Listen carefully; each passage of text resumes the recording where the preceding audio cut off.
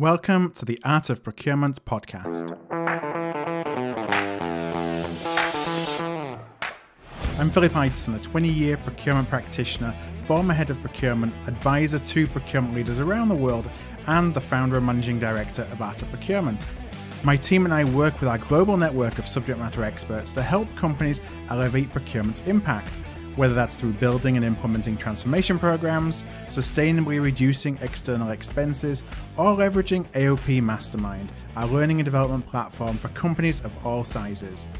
You're listening to our flagship podcast where we pull back the curtain and shine a light on the strategies, tactics, and tools that leading procurement teams are using to align their results with the needs of the business.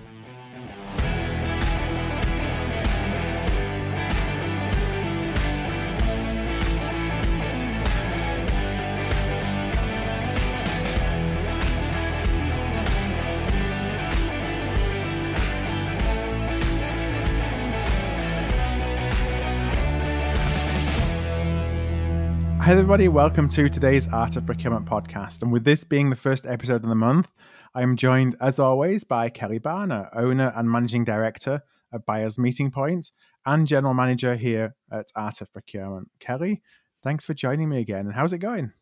It's going well. And as a matter of fact, I hear congratulations in order. Does this particular week mark maybe a special date for Art of Procurement? Yeah, it's crazy. So 5 years of Art of Procurement, Wow. The beginning of November 2015. And here we are.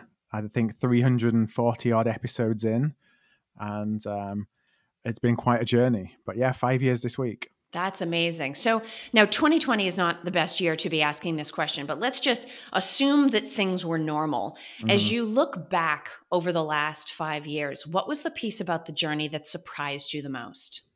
Honestly, I was probably surprised. Like when I started, I had no idea, is this going to be something that's fleeting or is this going to be something that really engages with the community? And, I was really pleasantly surprised that what we were doing resonated. And, that obviously gave the motivation to continue. I think what surprised me is the power of community. We've really built, there's a lot of folks who are listening today. There's a lot of folks who have really engaged in a lot of things we've done over the last few years. And I think for the most part, really everybody in the community wants the entire community to succeed, and we're all here for each other. Probably I wasn't prepared for some of the behind the scenes, the stuff in the community that isn't necessarily like that, doesn't think like that. And unfortunately, there are corners that don't necessarily have that perspective. And I think I was naive to that. It's probably a good thing, actually. If you hadn't been naive to it, might have discouraged you from starting the journey. Absolutely. And it just motivates you even more to really do the best that you can and to help people every single day. And, I firmly believe if you do that, then good things follow. Yeah. Now, and this is funny because at times like this, I tend to stop at these milestones too and kind of reflect back on the journey. And one of the images that always comes into my mind is from a book called The Dip. I'm sure a lot of people have read it. And I sort of keep in my mind, this is probably violating every rule of podcasting because I'm going to describe a visual, but sort of the line, like you have this little time where it goes down. And then if you have done things right, and if you have understood the value proposition, the line eventually does course correct and go back up. Yeah. I'm sure, because I've been there for many of them, there have in fact been some dips, but there's also been an awful lot of surge opportunities and growth times. Any thoughts about what is yet to come and how steep our current trajectory is? Yeah, I'm really, really excited, where we are. You're right. It's one of the things that I would always hear from people was that, entrepreneurship and going out and doing your own thing is a roller coaster. Yeah. And you would look at that and think, you know what, that sounds a little bit cliche. I'm not a big believer in cliches. Well, that's exactly how it's been for the last 5 years. But there's never been a point of time in the last 5 years that I've been more excited and confident about the future. We just came off a Mastermind Live event. We're building a vibrant community within Mastermind itself, within our membership community. There's a lot of good things that are happening from other parts of the business as well. So I'm just in a really, I think that I'm excited to see what 2021 brings. And then how we can continue to use that to reinvest back in ultimately community. Because as a young business, that's always the number one thing, is how can you get access to the resources to be able to invest back into doing the things you want to do. And I finally see a path to be able to do that. So that's really exciting for me. I absolutely agree. Well, I'm glad to be able to be among the first to offer congratulations. Thank you. And I as well cannot wait to find out what is obviously going to come up. I know we have some exciting things happening in November, so how we're going to finish out 2020. But I know already that we have big plans for 2021 as well.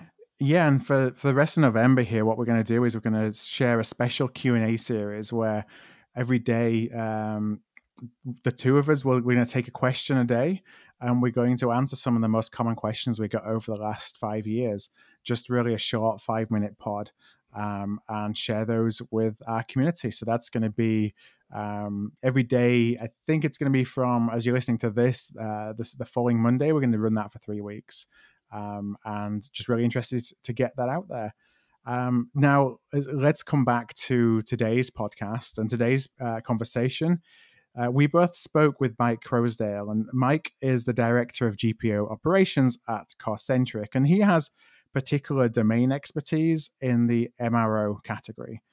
Now, Concentric, they're a leading provider of procurement solutions that transform how companies purchase, pay, and get paid. They're also members of our Experts on Demand. We talked a little bit about consulting before. They're members of our Experts on Demand ecosystem, and they are sponsors of this podcast series, which we do once a month.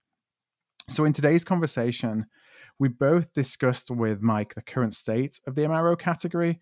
We looked at some of the different models that can be used to manage MRO, the state of PPE here as we're entering the winter here in the Northern Hemisphere, and then tips for getting MRO stakeholders engaged in collaborating with procurement. So with all that being said, Kelly, thank you for joining me in this little intro. We're going to go straight into the conversation, where my first question to Mike was, did you find procurement, or did procurement find you?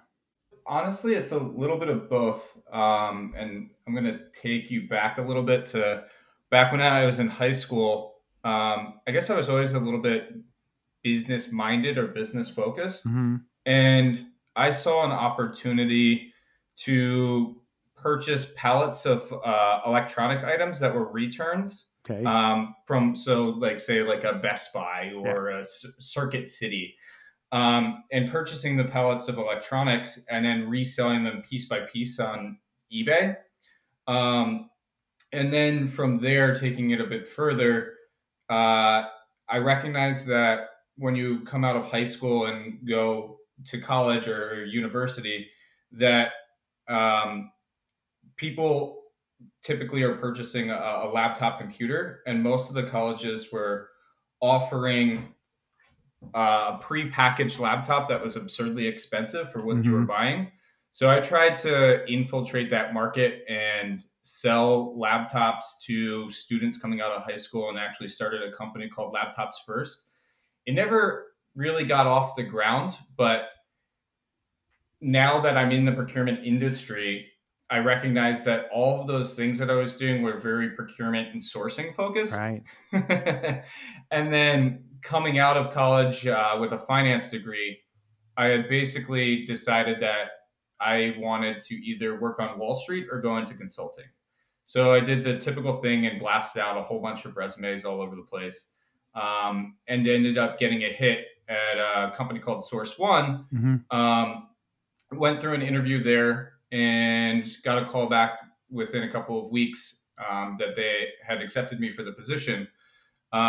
So started in consulting as an analyst and kind of rose up the ranks. And now I'm a procurement guy. And focusing a lot on MRO, which Yes. is really the topic of today's conversation. And I am interested in why MRO, but I want to start actually by asking, how do you define MRO? Because MRO is one of those categories, I think, that can mean different things to different people. Yeah, it's definitely a very broad definition. I would say that the typical categorization for the acronym is maintenance, repair, and operations. Yeah. I pretty much lump that as everything that falls under your indirect spend that goes into keeping a business running. So not only the nuts and bolts that companies purchasing, let's say to keep a line running, but also the services that go along with it. So all of those things fall underneath that MRO umbrella.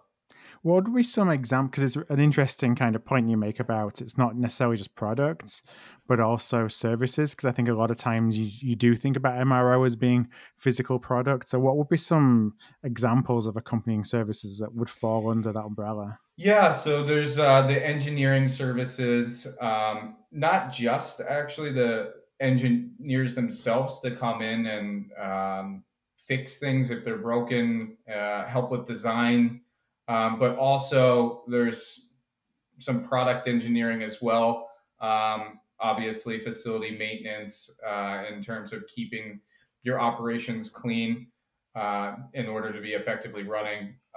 But there's also a lot of service element that goes along with it. So when let's say you purchase a fastener, you might just be buying a generic fastener, whereas there could be an accompanying service where somebody from that supplier side comes in and is basically like, hey, I saw that you purchased XYZ fastener.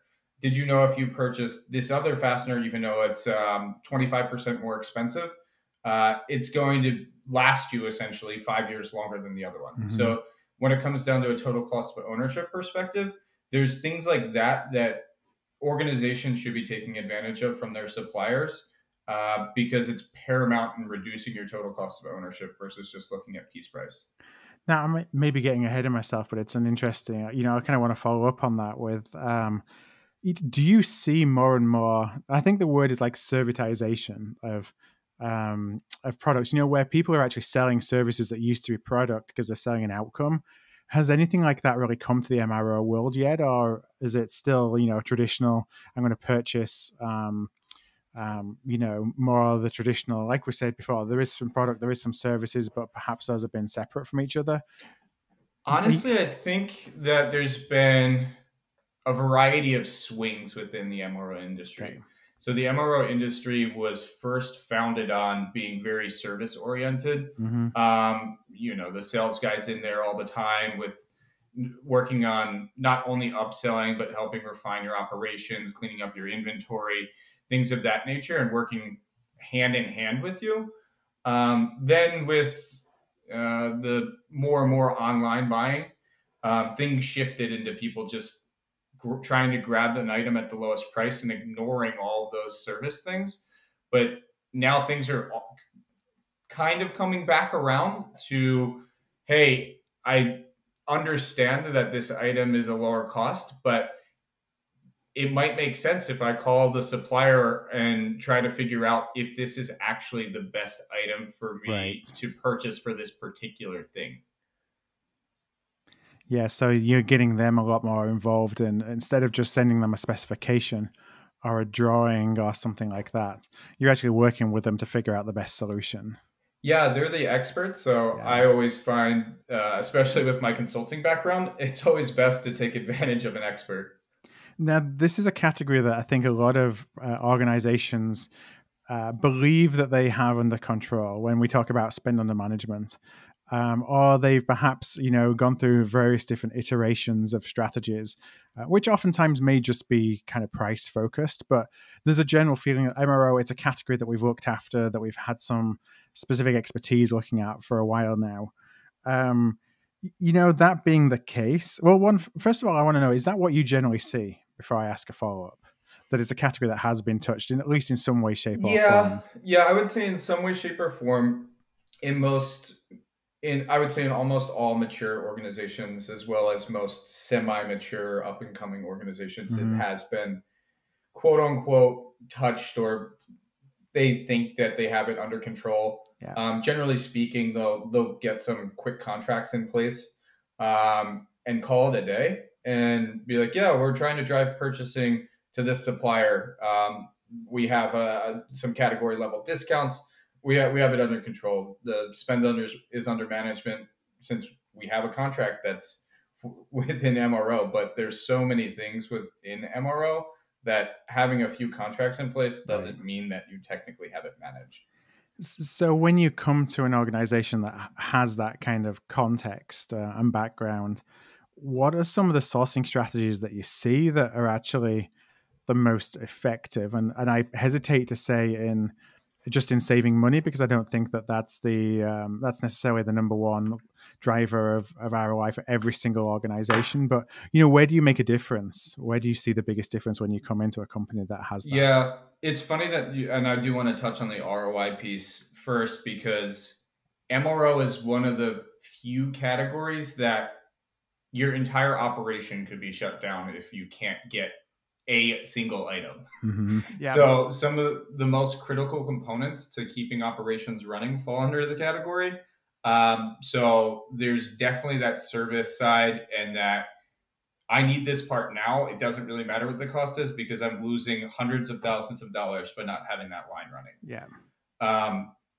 And then coming back to the first part, I found that the most effective way in really getting your arms around the MRO category is through heavy data analytics. So getting all that line item level data from at least a year. Yeah. In most cases, I would recommend 2 years, purely because you're trying to not only spot the repeatable items, but also the repeatable categories, the repeatable manufacturers, anything that you can use to best understand who is the end source or end category that you're most frequently spending in. That way, you know where to negotiate, you know where to contract. Whether it is by looking at it as like, oh, I need to make sure that I have a supplier for power transmission bearings. That's where I'm spending 60% of my money. I'm using the wrong supplier. Right. Or if it's, hey, I noticed that I'm using this manufacturer all the time. We're not always buying the same component, and it's hard to predict which component we're buying, but I know I'm using this manufacturer. It probably makes sense to go talk to that manufacturer versus going through a distributor. So from my perspective, everything revolves around understanding the data to a pretty granular level. What kind of data sources do you look for? Because I think that's something we often struggle in, is where do we pull that from? Maybe it's hiding in some spend analytics tool, maybe it's in some invoicing tools.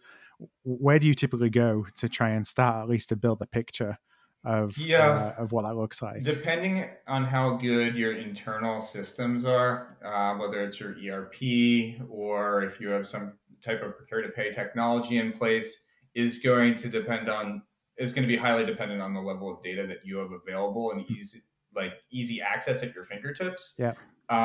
Most of the time, unfortunately, what gets entered in isn't always very usable or clean. I find the most effective way to get the data that you need in the right format is actually to reach out to your supply base and request that level of usage. So when you think about sourcing strategies and supplier selection strategies, you see there's a couple of ways you can go. One is you see these huge organizations who claim to cover the entire gamut of MRO spend. So you're going with a big generalist, or you have obviously specialists who are very good at one thing and they focus on one thing only.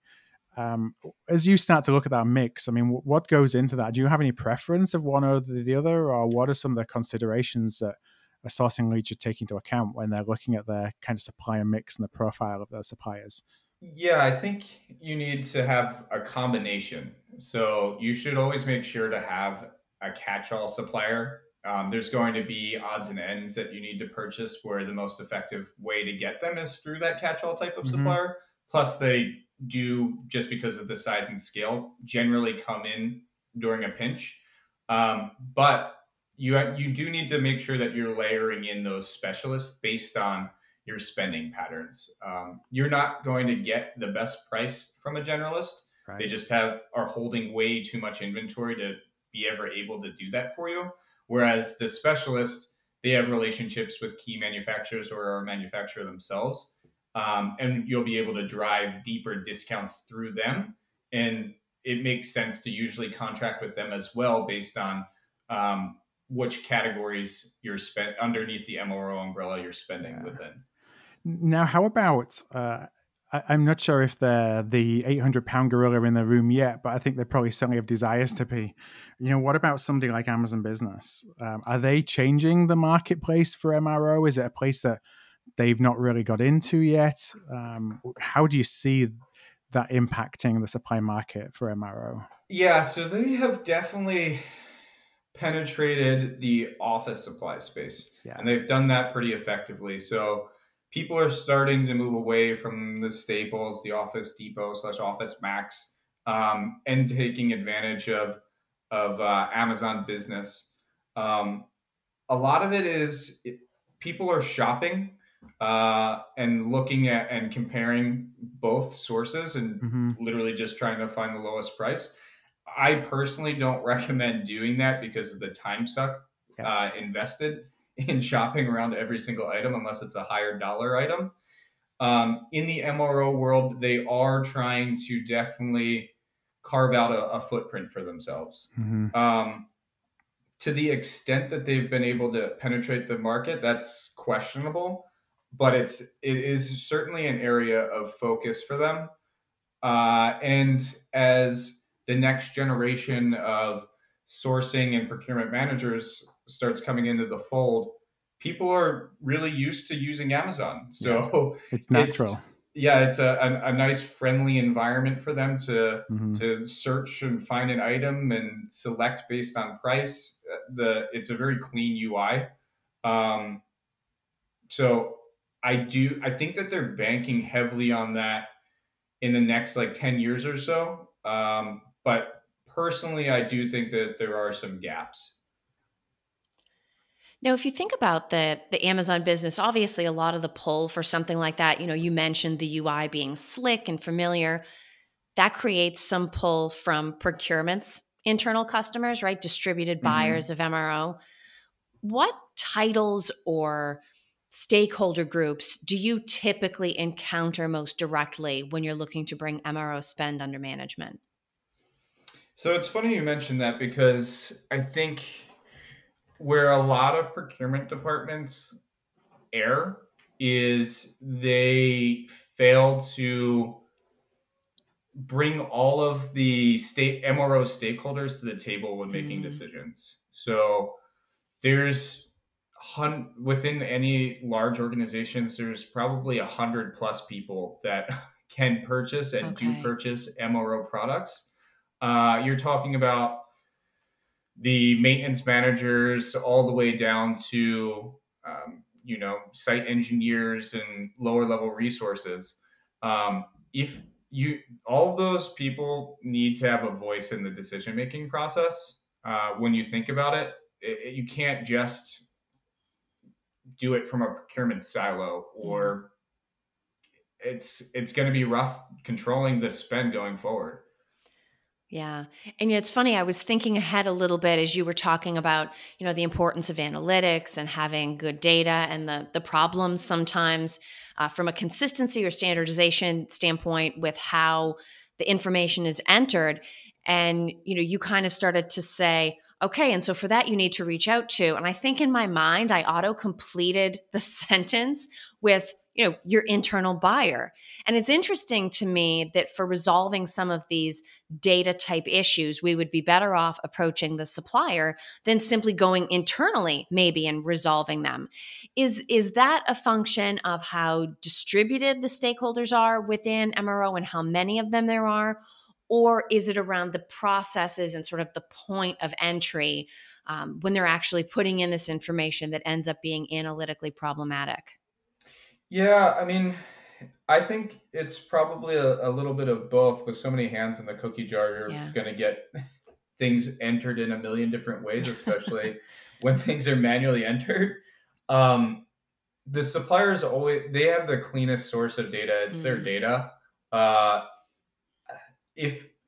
of course, if you have data fed in from the supplier via a punch out system or catalog in place, then your data is going to literally be the supplier's data and it's going to be in the cleanest state.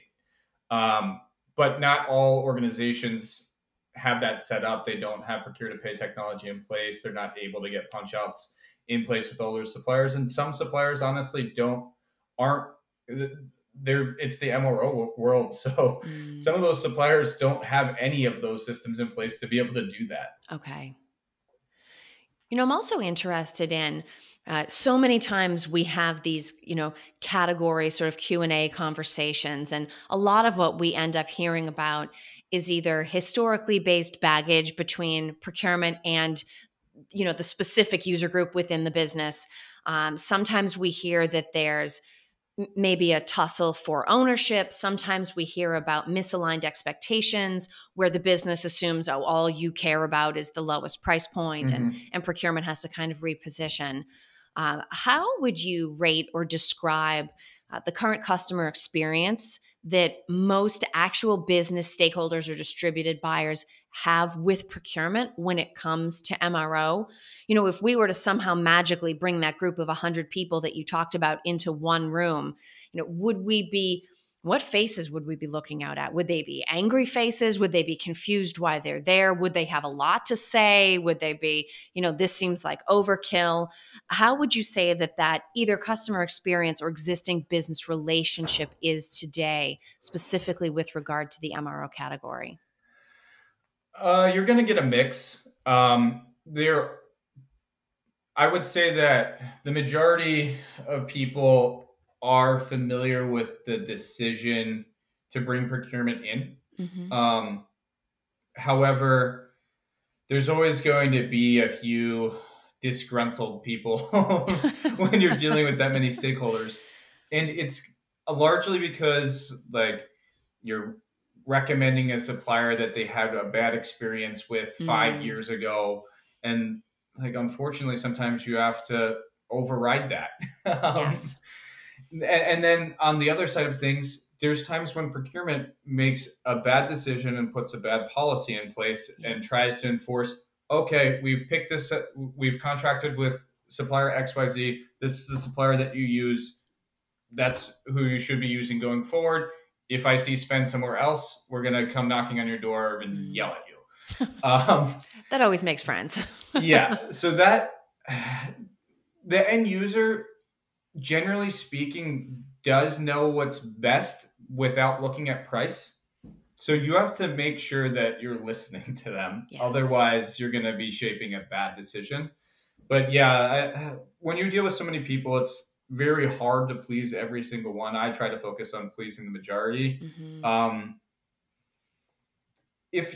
I would say that if you're going about it right, you're including them, you're walking them through the process, and you're giving them that reason why, they'll buy in as long as you hear their voice and you take it into your decision-making process. You'll have their support. And I would say that you'll have a 75% success rate by doing that. And there are some categories where procurement would absolutely die for 75% success, right? Yeah. I would also kind of think that for all of sort of the nitty gritty, right, of the detail involved in MRO, it's probably one of the better opportunities that procurement gets to really understand the operation sort of from the ground level up, right? So if we think about it from, we always talk about wanting to align procurement's objectives or priorities. And we tend to think about top line growth. We tend to think about the CEO's perspective. I almost wonder if MRO is one of those very important exceptions where, in order to advance our own understanding of how the business works and what's important to customers, and in some cases even where our value add is, we need to go to that level of detail where things actually happen. Has that been your experience, that it's a great learning opportunity for procurement? Yeah, 100%. That's where I learned about procurement. That's where I was able to quickly grasp how business operations actually run. And the supply chain is complex. Yes. So you pretty much run the gamut. You get to understand your own operations, the company's operations, as well as the complexity of a supply chain and everything that goes into it, because MRO, it's like a catch-all for everything. Oh, yes. So I honestly, for an early procurement professional, I would say it's one of the best categories. You really get thrown into the fire, and there's always going to be things that come up and challenges that you're going to face. It's a great category to learn from. Now, I just wanted to jump in with to kind of build on something that you and Kelly were talking about, and that's to ask, what are some of the common arguments or objections that you hear from stakeholders when they perhaps trying not to bring procurement to the table, have a conversation with procurement? I have definitely seen stakeholders throw their experience around, especially because they know there's no way that procurement's going to be as knowledgeable when it comes to particular parts and categories as they are. I mean, these guys are literally like working on machinery every day. Of course, they're going to know it better than you. So that's one challenge that a procurement professional is going to be faced with, dealing with people that know that they're the experts and know more about the category than you, which in reality comes to pretty much every category. But there's definitely MRO stakeholders that have been doing the same thing for 30 years that are going to give you a hard time. Stakeholders also like to use local suppliers because they've built a relationship and a rapport with them, even though that's probably not the best supplier to use.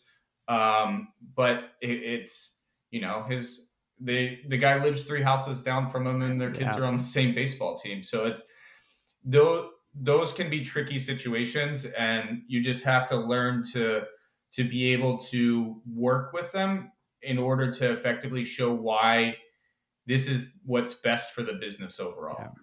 Yeah, and I wanted to ask, just so that I think being aware of the objections and being prepared for them is, half the battle. That's, when it comes to, a sales professional, they're going to be coming into a conversation ready with the objections that you bring, and have thought out ways that they can, maybe position your thinking differently or give you something else to think about. So knowing those going into those first conversations, I think, is really valuable. Yep. Agreed. Now, I think any conversation about MRO would be remiss if I didn't ask you about PPE. Sure. Here we are, end of October as we're recording this. What are you currently seeing in terms of PPE for companies actually being able to meet their own demand, get into the building the PPE that they need to continue to operate? Sure.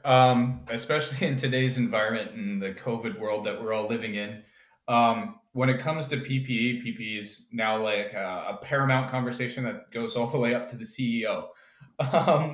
So who'd have thought that 12 months ago? I know, right?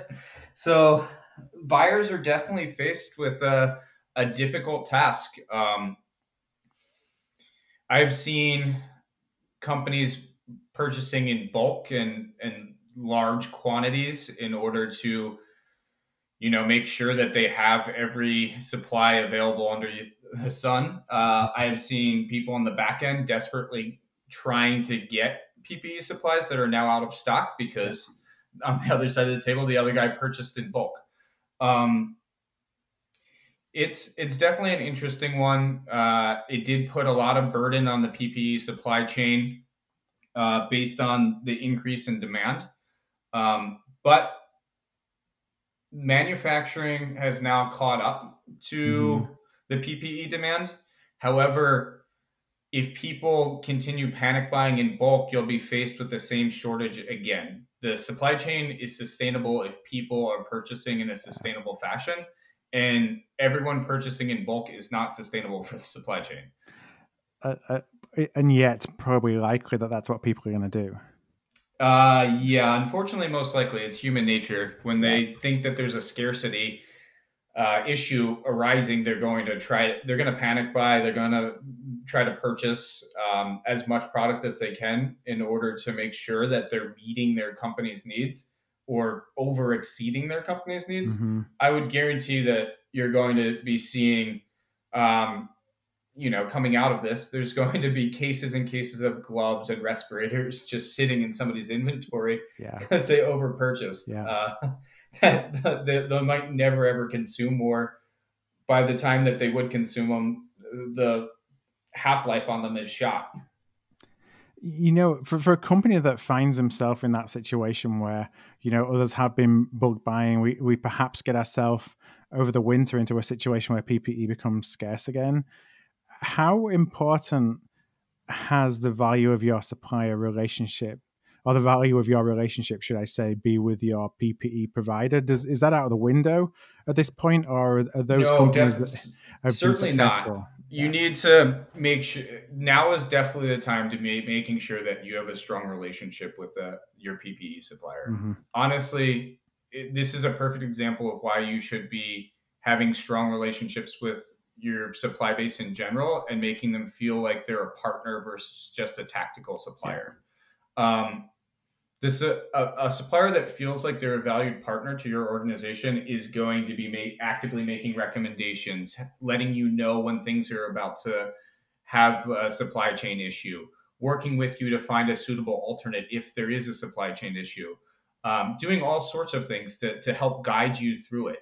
To the extent, if you're a top tier customer for them, they feel like they're a partner to your organization, they're going to put you at the front of the line. Mm-hmm. It's honestly, it's very, very important now, especially to be treating your PPE suppliers as partners and to be making sure that you have a good PPE supplier in place. Especially now, there's a lot of PPE suppliers that are popping up out of nowhere, whose products I would probably deem questionable at best. Yeah, everybody is a middleman for PPE at this point. It's been quite amazing to see how many middlemen emerge with absolutely zero supply chain or procurement or operations or logistics experience whatsoever. Yeah, they don't even understand the category. I saw actually recently a company that sells ink and toner has now expanded into selling PPE, and it's like, guys, there's no way that you understand the supply chain. You are an ink and toner supplier that does not really coincide with PPE products. Yeah, I got tons of pitches because back in March and April, we were trying to help as well organizations in their efforts to get their hands on PPE. And, folks with marketing backgrounds, I can't tell you how many marketing agencies suddenly became PPE middlemen or proclaimed to be, the height of the pandemic, which, it puts the onus even more on due diligence at a time when you don't have time for due diligence. And that's, I guess, the danger. Yeah, for sure. There is just one thing I wanted to bring when you said about treating your PPE supplier as a valued partner.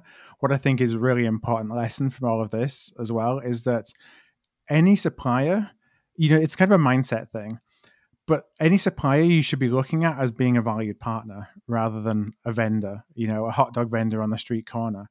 Because even suppliers in those categories that you may think, well, you know what, that's a commodity. It may be a commoditized product, but that provider can still help you understand how you can more effectively buy and what you can do to reduce your consumption or what you can do to replace products or whatever it may be, if you look at that as being a partnership where you're thinking strategically. And I do think that's something we miss a lot. Yes. Yeah, 100%. And sometimes it doesn't even take a lot. Just hold a QBR with your supplier. It's once a quarter for an hour and a half. You should be able to make that time for a supplier to your organization. Well, Mike, I know it's about time for us to wrap up, so I want to ask the easy question that I always end in. And if any listeners are listening in, they would like to connect with you, talk more about what's going on in the MRO category, where would be the best place for them to find you? Yeah, just reach out to me on LinkedIn. My profile is underneath my name, Mike Croasdale. Well, actually, I think on LinkedIn it's Michael Croasdale, but you can reach out to me there, and I'll be sure to follow up. Perfect. Well, what I'll do, Mike, is I will include a link in the show notes for today's episode to your LinkedIn profile. So that's going to be at artofprocurement.com/podcast. And you will find as you go there all the latest episodes, including this one with Mike. So first of all, Kelly, I want to thank you so much for joining us and for asking some of the questions to Mike today. Thanks very much. This is a great category. Well done, Mike. And Thanks, Mike, guys. yeah, thank you very much for joining us. Yeah, thanks for having me.